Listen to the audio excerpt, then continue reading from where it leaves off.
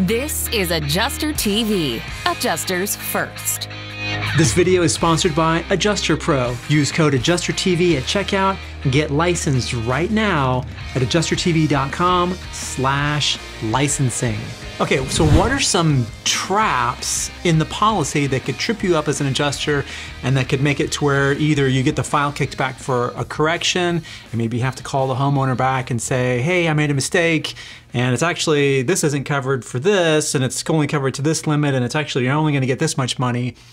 Or that the customer could rely on and that could end up in a much bigger mess. So the first basic trap is something called personal property replacement cost. And it all depends on the state and the policy, and we're talking about homeowners like an HO3 or an HO5 policy.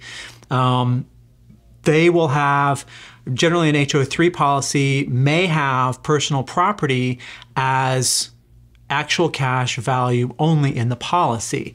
But when homeowners sign up, and this goes for a lot of endorsements and things like this, when a homeowner buys a house and signs up for homeowners insurance, they will often, or should every time, in some way or another, whether it's online or on the phone or in person, have a conversation with the agent, right, for the insurance company, whether they're like a direct sales agent who is, you know, like a State Farm agent who only sells State Farm, or they're an independent agent who sells a whole bunch of different companies' insurance, right? No matter what, whenever they say, all right, well, we think that such and such company is the best for you, and this is the policy that should work best for you, they will ask the homeowner a series of questions about things that they want or don't want covered based on whether or not the homeowner thinks they're gonna save some money on their premium, right? The less coverage you have, the cheaper your insurance is gonna be, generally speaking, right? So one of those is personal property replacement cost, right? So like I said, a lot of HO3 policies, and again, it depends on the state, it depends on the company, and so on and so forth. This is why you have to read the policy and get to know the policy, because you don't know if it's going to be one way or the other. Like I said, they will make a personal property replacement. Personal property is covered for covered losses, you know, and excluded for other losses, etc. But the payment for those under loss settlement will be actual cash value only, meaning that if you have a fire and you have a $1,000 computer and it's a 5-year-old computer and it has a 10-year average lifespan, it's an average condition, right? Then there'd be 50% depreciation as an actual cash value or ACV on that personal property item. If they don't have personal property replacement cost coverage, then they're only going to get $500, right? They're not going to be able to get the second $500 once they replace that item. And the way you know whether they have it or not is by looking at the deck page. And a lot of times the deck page can be found in exact analysis. It can be found by reaching out to your IA firm team manager or some sort of like IA firm support person who's responsible for getting you that, things like prior claims and deck pages and things like that. Sometimes it'll show up on your loss notice or your first notice of loss, like loss report thing that you print out from Xactimate. And it'll say, you know, PPRC, E&D 400, whatever, like W/H, 1%, things like that, right? PPRC is personal property replacement cost. Most people, the vast majority of homeowners, when they sign up for homeowners insurance, will say, yep, I want that one, right? And in the vast majority of cases, if they decline any coverage like that, they will have to sign a piece of paper that says, I understand what this coverage is for, and I understand the consequences of declining personal property replacement cost coverage, right? And they'll sign it and date it, right? And it goes in the file.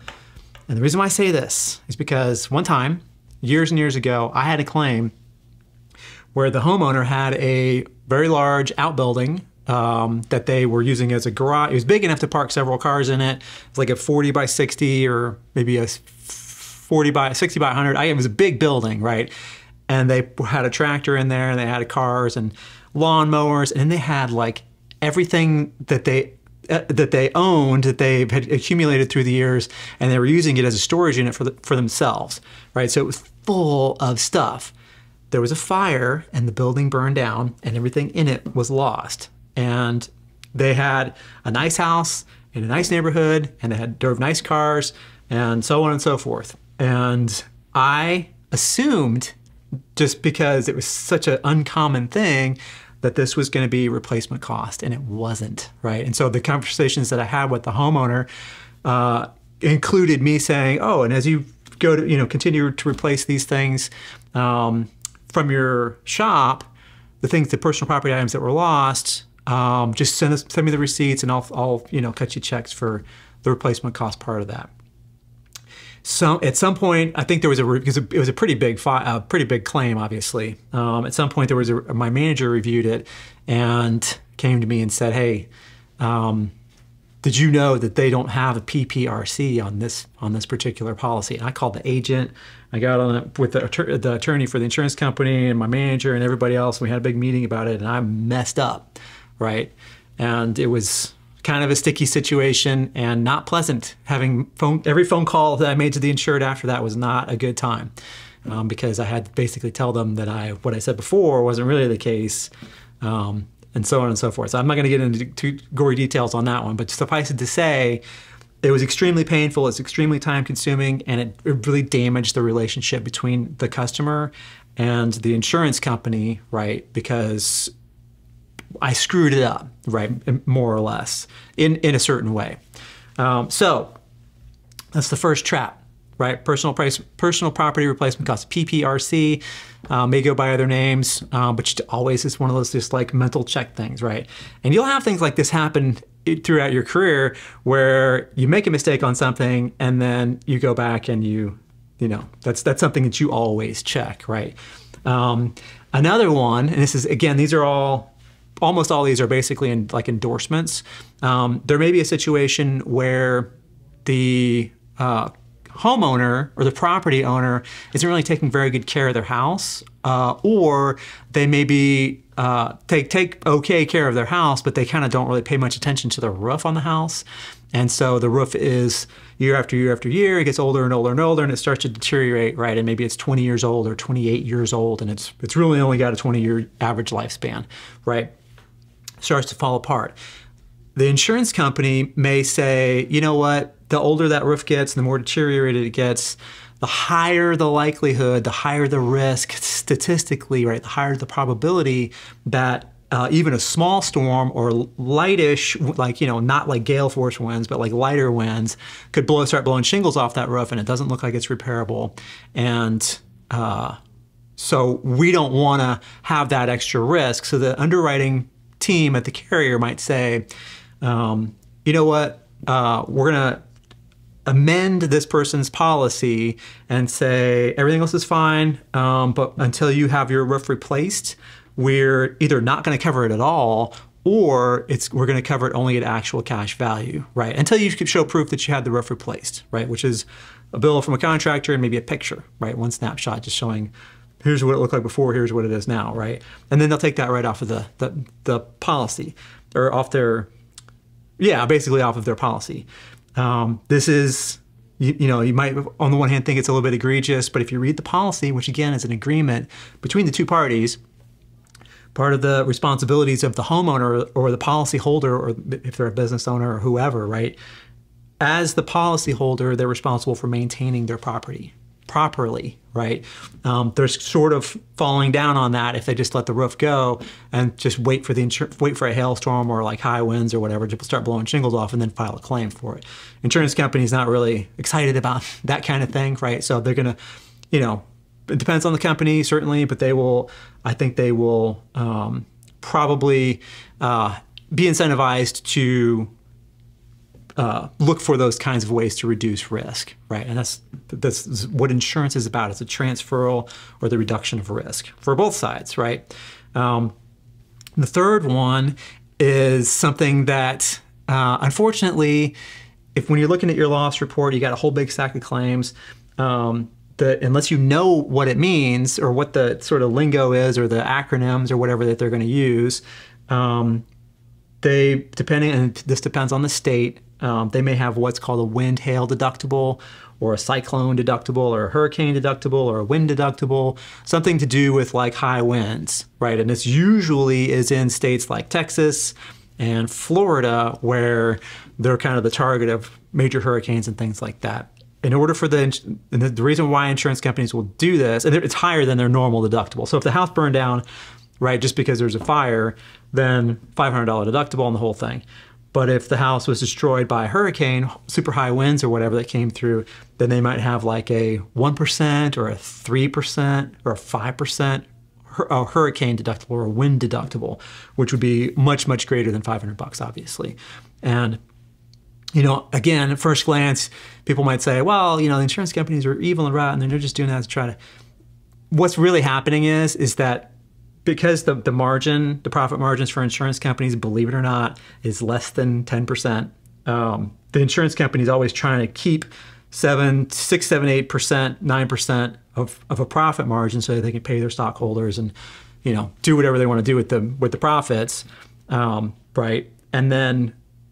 But if they're operating in a state, especially a heavily populated state, where there are frequent large hailstorms or frequent hurricanes and things like that, where the profit margin disappears and all of a sudden they're in the black in the red in that state by 10%, 30%, a lot of insurance companies have gone out of business, right? Because of operating in states where they have high likelihood of almost all or many of their policyholders filing expensive claims, and then they can't do they can't do business anymore. They can't even the percentage that they go over, like their total revenue that they pull out of that state, goes over so far that they can't even pay the bills at the offices that they have in the state. Right, that's how far down it goes, and those companies spin out.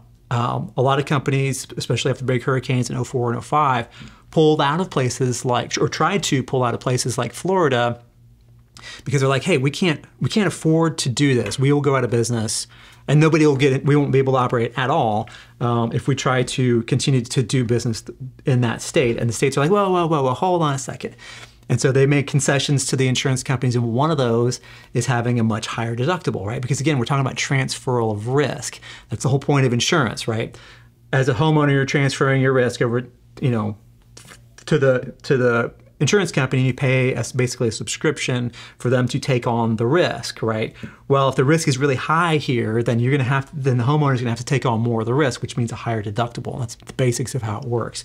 If you turn in a claim and you don't understand, or you overlook it, or you're rushed and you're just kind of like blast through this thing, and you put $500 deductible on it because that's their fire deductible, that's their main deductible, but they have a 1% wind and hail deductible, and you tell the homeowner, yeah, we'll take your $500 deductible off the top, and blah blah blah, and your first check's going to be for this much, and your second check's going to be for that much, and you missed that there was a wind and hail deductible on there of 5% or 2.5%, whatever it is, right? And it would actually be a $13,000 deductible, right? Hopefully, file review is well-trained enough that they're going to catch that before the claim goes too much farther, right? And maybe before you have this conversation with the homeowner, and they're going to kick it back and say, hey, listen, there's this policy on the deck page and on the first notice of loss is showing if you do the math on it, it's $13,000 deductible. Your manager might call you, right, and say, hey, listen,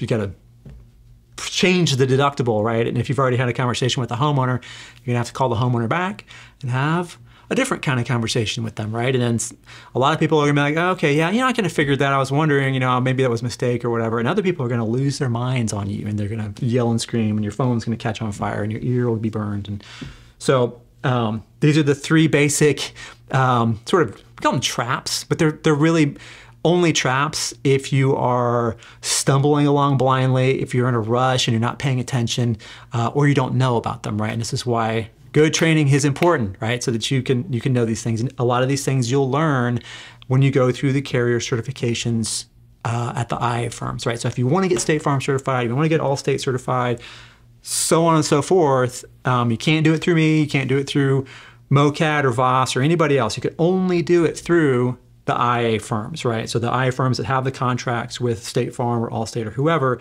will be the ones that you'll have to connect with in order to sign up for the carrier certification trainings. And usually those are like a couple of days to maybe 1 to 4 days at the most, right? And they may have an exam at the end of it. You may be able to do it remotely, or you may have to go to Atlanta or Dallas or wherever, right? Or Mobile or something. But you got to take those. If you want to have the most opportunities, you got to get carrier certified, and they're going to teach you a lot of this stuff. So there's a lot of little details and things like that that can kind of like, you know, clothesline you and make what could have been a simple claim that wasn't super duper time consuming then take days or weeks and be lots and lots of phone calls and lots of upset people and lots of talking people back from the edge and, you know, trying to like really put you know, put on your absolute best customer service, we're so sorry kind of like attitude.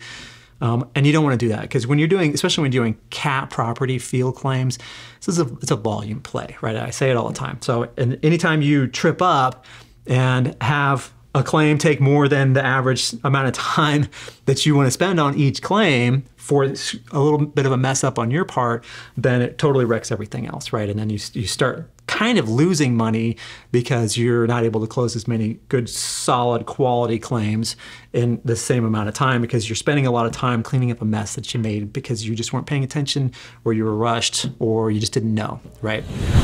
Did you know that this is just a clip of a much longer video? To watch the whole show and for a chance to have your questions answered by me, become a member at AdjusterTVPlus.com.